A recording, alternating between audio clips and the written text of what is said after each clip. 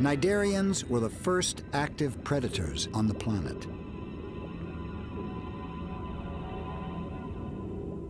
The goby is a swift swimmer, with eyes and senses attuned to any sign of danger and a brain able to process complex signals.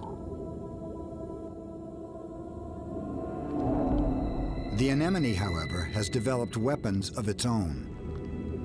Lining its tentacles are millions of special capsules called nematocysts.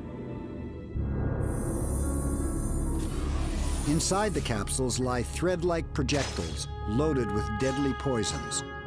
When unleashed, these weapons fire with the acceleration of a rifle bullet.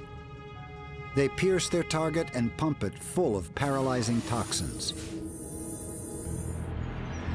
The tentacles must be touched before the weapons can discharge.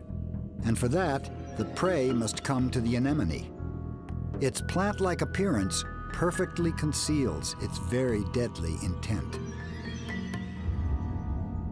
In silent ambush, the anemone awaits its prey.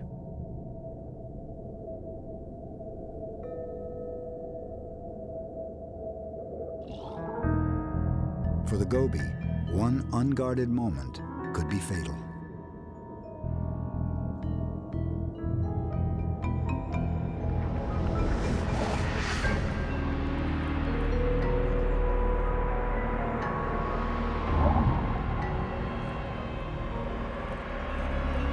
Dragging the fish into its mouth, the anemone devours it with tools invented by its ancient ancestors. The goby will be slowly digested alive.